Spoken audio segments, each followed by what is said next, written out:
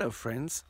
As you already know, I'm not always at home, so I give my cats, 3 of them, mostly a bag of food, dry food in a container. I converted the chicken food container into a cat food container.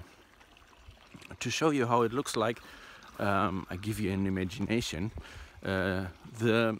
The red one here is the food container for chicken, and if I bend this edge with a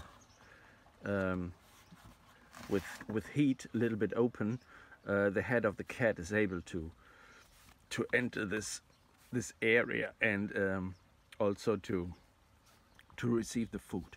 And it contains let me say 4 kilograms of dry food. But the weird thing last time was, after 1 week, 4 kilo of food were empty, really empty.